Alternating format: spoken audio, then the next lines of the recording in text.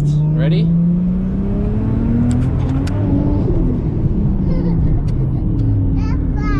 Yeah.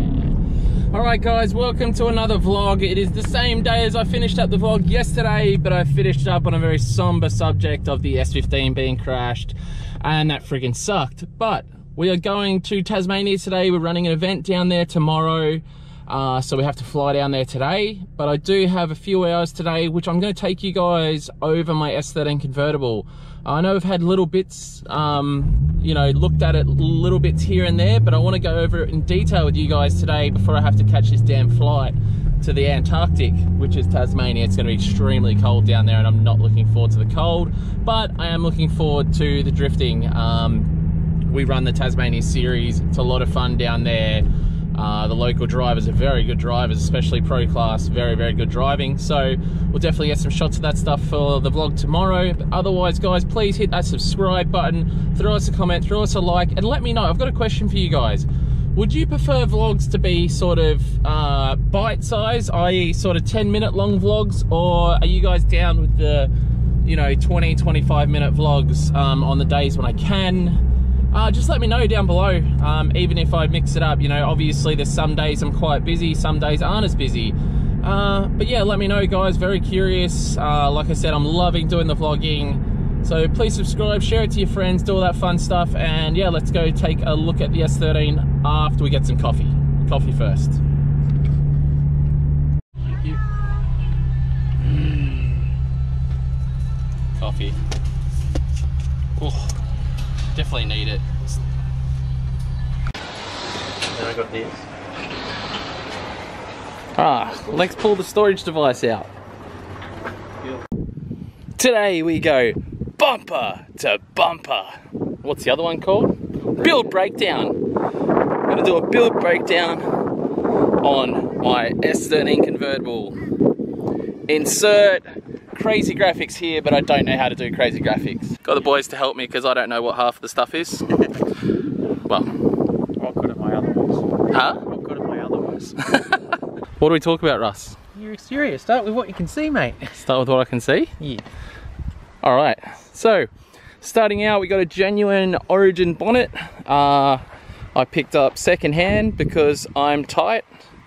Then we got a copy D-Max body kit, type 3, that I got from K-Mac Aero. Rear bars looking a little bit secondhand. It's had a few little incidents. Also running a smallish wide body. I think it's only a 25mm front and a 20mm wide body rear.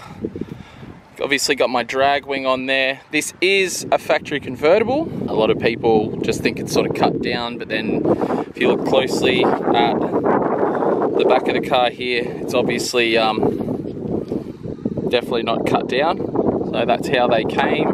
Got some clear tail lights on there. I really want to get some LED tail lights. Set of genuine Works XD9s at the moment. Pretty well the outside of the car. Keep it basic, keep it clean.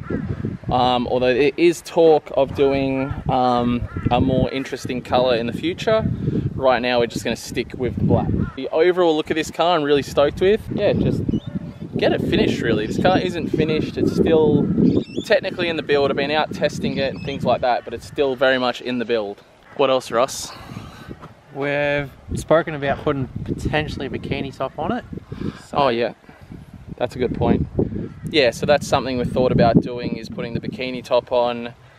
And there was something else I was going to say that we'd thought about doing to the exterior. Yes, I'm considering going to a rear diffuser setup. And also some ducting for the rear radiator. Yeah, that will definitely be... That's just as much cosmetic as it is mechanical, really. Exactly right. Yeah. But what we have is an issue where the air doesn't really... the air scoops over the car, and actually we can be going along pretty fast, and if you put your hand here, the air is completely dead. It's not actually flowing over and into the radiator like I'd hoped, which is probably why I'm not there we go, that's why I'm not an aerospace engineer. So what we're going to do is I do need to add some sort of flap or something here that directs air down into the cabin, because I'm having a lot of issues with the cabin filling up with smoke a lot.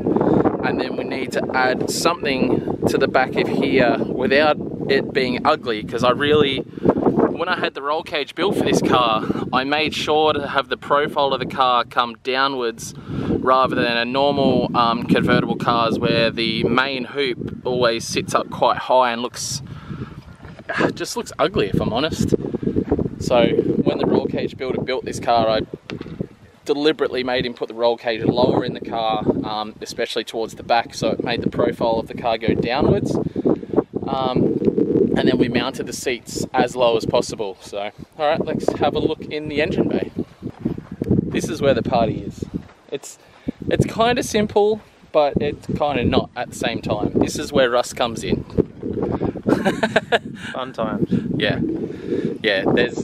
So some of the backstory to this car is this is my second build on this car. The first time it was built, it was done questionably. Essentially, a lot of the stuff that was in the car the first time around had to be revised and redone again.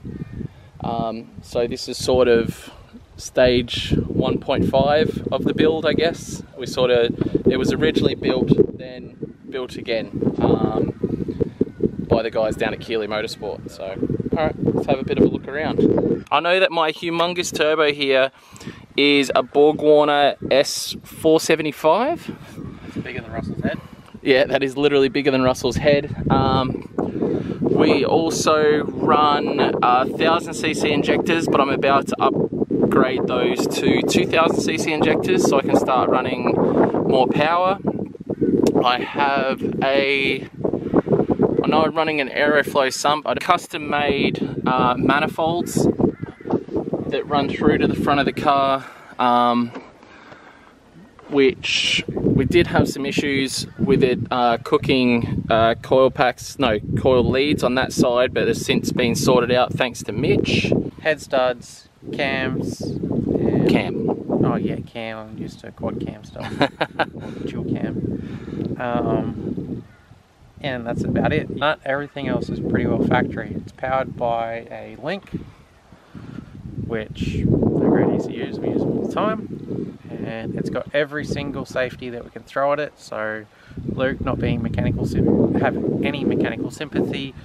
Black Arts did a beautiful lobster exhaust on this car. Yep, that's definitely still a bit warm. It's just such a cool part of the car. In fact, in a burnout competition that I did, I went down to Summernats and did a huge burnout in this car, like a 2.5 minute long burnout. And it got so hot here in the engine bay that the exhaust actually melted the back of the headlights. So I'll show you that now. If you see that down there is actually melted plastic from the back of the headlights here because it was so hot in here. Yeah, so we had one fire, and all it actually was we had the belt come off and land on the manifolds. Oh, yep, that's hot. So that belt came off, landed on the manifolds and caught on fire, so it wasn't like a proper fire by any means. As far as breathers on this car, down to a catch can down in the front corner, if you can see that.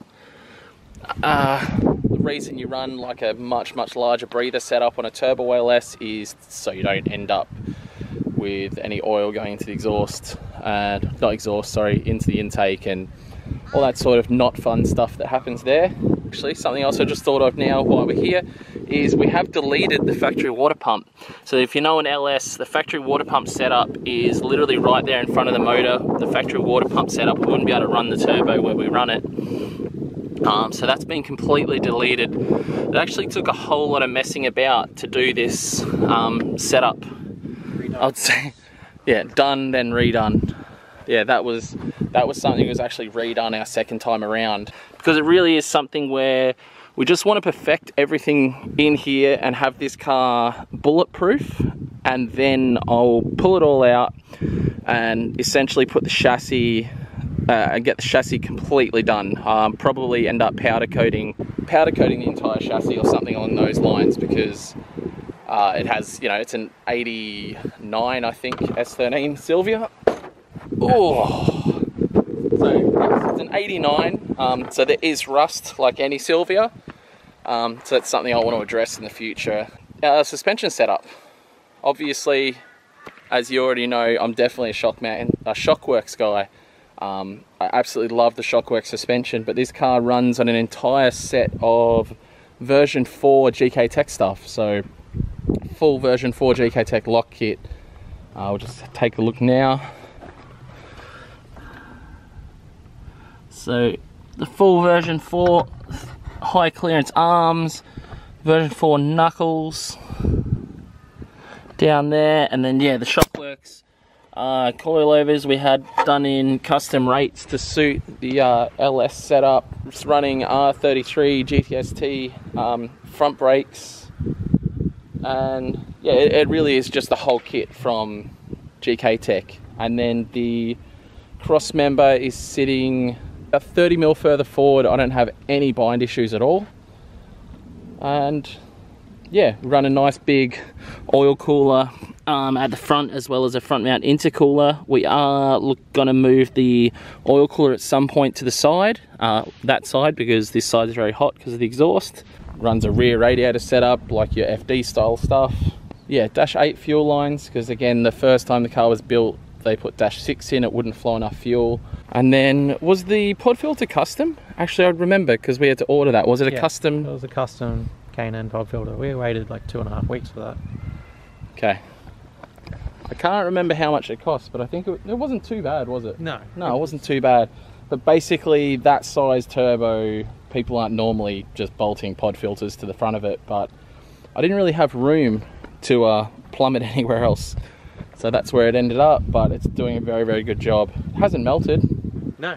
There's a lot of heat in the front of this car, and that hasn't melted. We're running a pair of Velo seats. I do love these seats. They are super comfortable, and even more comfortable now that I've lost some weight. But they have a really large step on the bottom of them, and I want to sit lower in this car.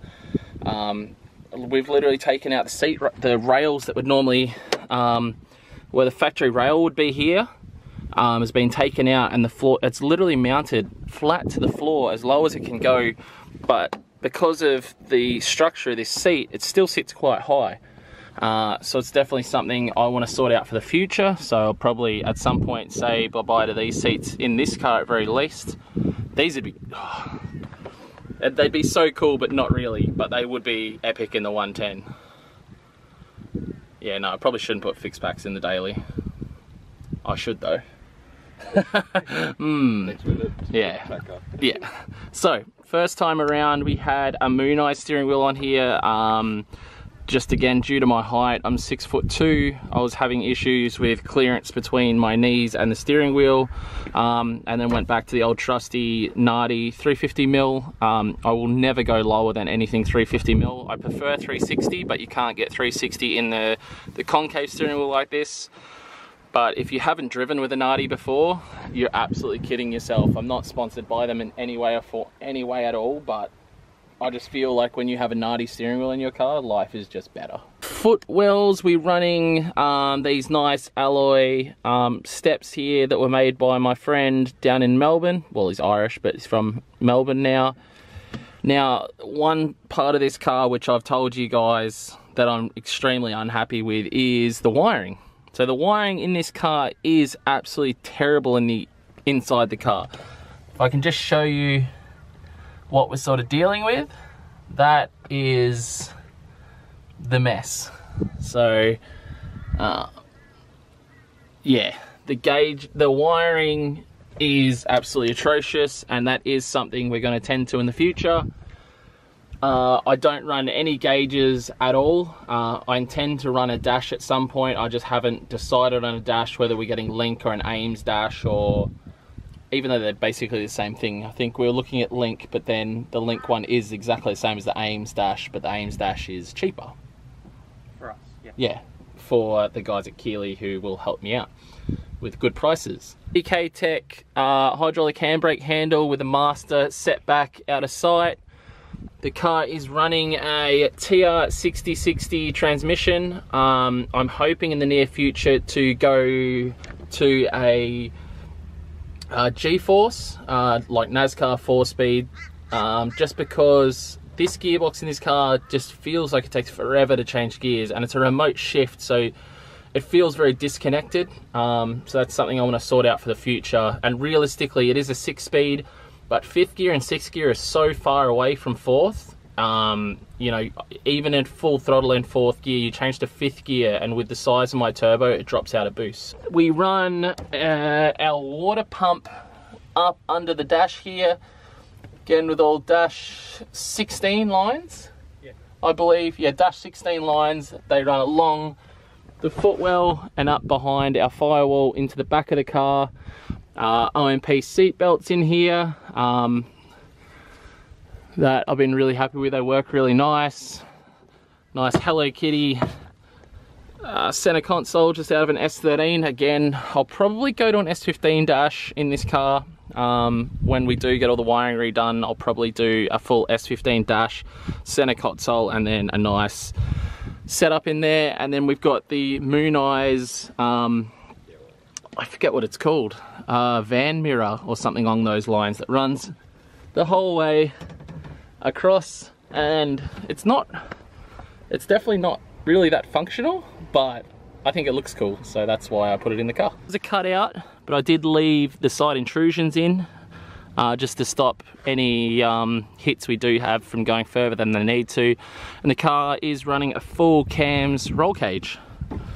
Like I said earlier, we deliberately had it made lower rather than being, I think normally a roll cage in a convertible would sit probably another 2 or 3 inches, maybe 4 inches higher, and I think they just look awkward.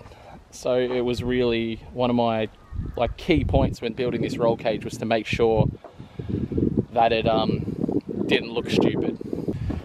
So we are going to go into the back of the car now. Boys will just pop this off so we can show you guys some of the cooling setup. So we're running, right now, I'm running a freaking eBay radiator. That's an eBay VZ Commodore radiator. Then slightly modified, we put dash fittings on and welded up one of the outlets. And basically, it hasn't been terrible. It's been fine on the dyno, but as soon as we go put any decent load at the track, it just gets hot. Yeah. Yeah, so it's really weird because even in a burnout, like I did a 2.5 minute burnout in this car, pretty much on rev limiter the whole time. It was 42 degrees centigrade outside. So like I said, I was melting the headlights. The car it was that hot outside. But the car didn't hit temp cut until literally 2.5 minute mark. But then I take it to the track with good tires and stuff, and I can do 3 or 4 runs, high speed runs, and the car will climb in temperature. So obviously the load is affecting it more, and the fact that that air is going straight over the cabin like we said before. So having a catcher set up is definitely going to help. But I have a really awesome PWR radiator that's even thicker than the one in here, and obviously PWR technology, they do stuff in NASCAR, F1, McLaren, you name it. They do all kinds of crazy supercar stuff and racing car stuff. So I've got a radiator from those guys, so thank you to them. Electric water pumps obviously from the engine through the car, goes up into the radiator, and then we have a header tank also in the back that helps us bleed the whole setup. Yep. And then we have another reservoir off that runs down into the boot. And again, this area we're keeping fairly simple. I do still need to add clear perspex up to the remainder of the roll cage to complete the rear firewall, and get that, like I said, get that PWI radiator in and get the ducting in on the piece that we just took off, so it'll help air get ducted straight into that radiator. All these dints in this radiator that you can see are actually from hail. So I was driving down the highway on the way to Summernats earlier this year, and it started hailing, and I just I wasn't so fussed about my tow car getting dints because it's insured, but then I sort of stressed out for half a second about the S13 and then realised it's all fiberglass anyway, other than the boot lid and the doors, so I figured I'd just power through the hail. I didn't even think about the fact that hail would go straight through and hit my radiator. So I got no damage on the car anywhere, nothing on any panels, but the radiator did get a bunch of dents and things like this. At least it's a cheap one and not the PWR one. So anyway, let's take a look in the boot.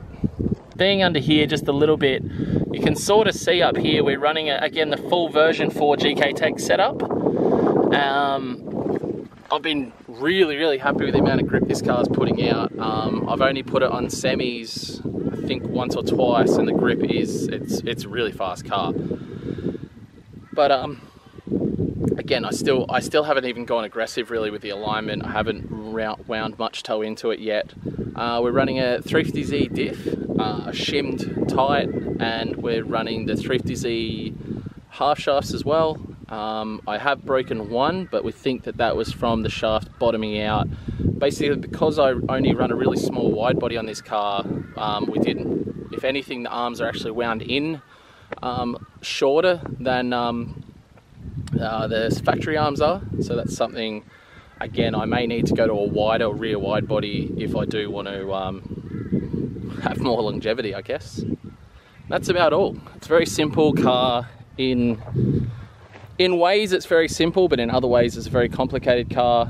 But I do love it. It's such a fun car, and once we do get all the little niggly stuff out of the way and this car running like I want it to, I'm gonna absolutely start sending the crap out of this car. So thank you for watching, guys. Please subscribe. We will be in Tasmania now as you're watching this vlog, and I'll get as much footage as I can from the Tasmanian series. Hopefully I'll get to jump in a car and have a drive. But I'll see you guys tomorrow. Thanks for watching. Bye-bye. Bye-bye. Bye. Bye.